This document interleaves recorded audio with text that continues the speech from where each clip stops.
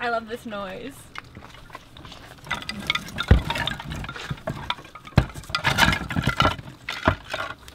Yep. So that's what they are. There's really not much to see there.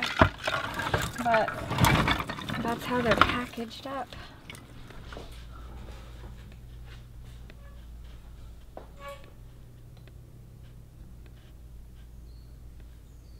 The thing about bones is that they have a whole life cycle before me, and then when I start giving attention to them, they have another cycle. I like dig them out of compost piles, I clean them, friends give them to me, and they take on a new life in a different context, which is exciting.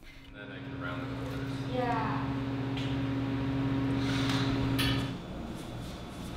Beautiful.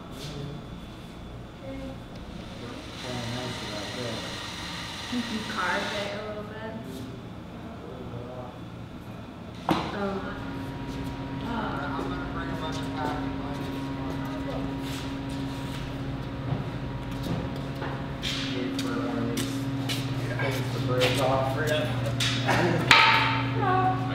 So one of the things I love about making things at large scale, that I love making things that are large because you have to negotiate the size of them and their meaning with your own physical body. There's something that, you know, you have to respond to it in a different way than 2D work. And I love making things bigger than myself because I can't make them alone. So many incredible people in this community have helped me.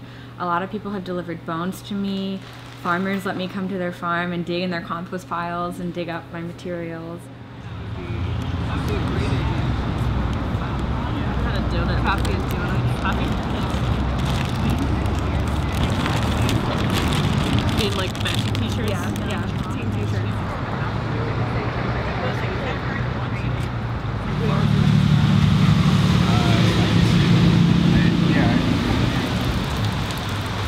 This pail of water. Wow, the water's so good.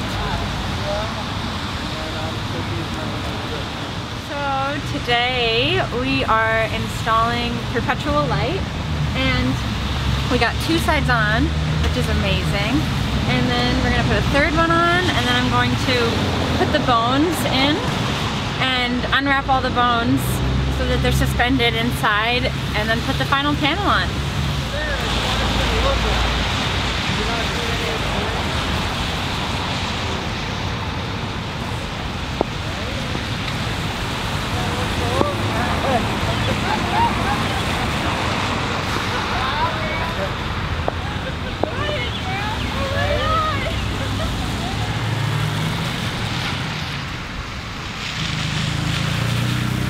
Once we have the bones, they're so heavy, I think we should like do it in one motion. So I think we should place the ladders where they're gonna go first.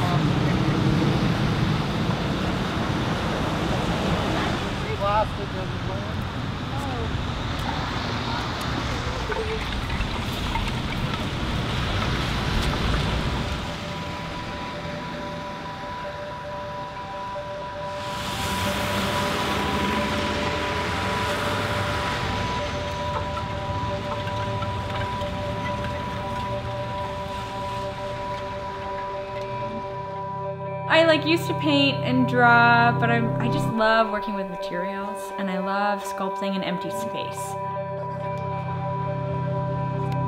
That's why I really love suspending things. It's like there's so much possibility in all the space around us, and it's like, oh, like I don't need a wall or something. I just need a ceiling. I need something to suspend something from, and it can exist in this emptiness, this like air space, and that's beautiful to me.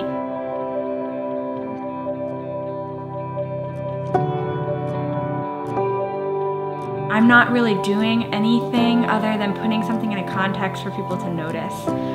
These like beautiful structures that are underneath things that we don't usually see. There's blood in the belly of the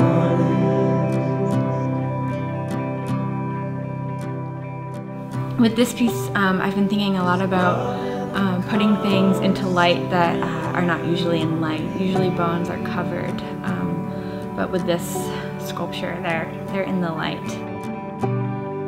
The thought